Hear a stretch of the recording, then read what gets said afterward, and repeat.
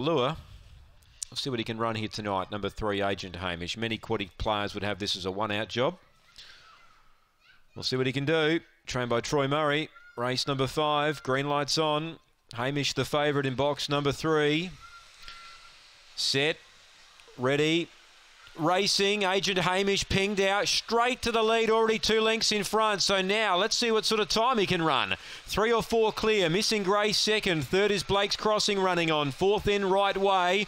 Midfield Finis Rain, then Got My Way. 4 away to Christie's Lab, but Agent Hamish is accelerating. Look at him go. He put up 6 lengths on them. Missing Grace trying to stick on. Agent Hamish flying along in the lead. 100 metres to go. It's 6 or 7 clear, and Agent Hamish bolts in. Blake's Crossing nabs second. Third, Missing Grace. Fourth, Finis Rain. Fifth, Got My Way. Sixth, Right Way. Last, Christie's Lad. 29.60 odd it looks like. We know he's run 29.50 here in the past. And what's he run here tonight?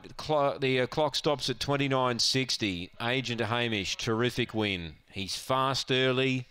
He's getting stronger and stronger, and Troy might just have a pretty handy type on his hands here.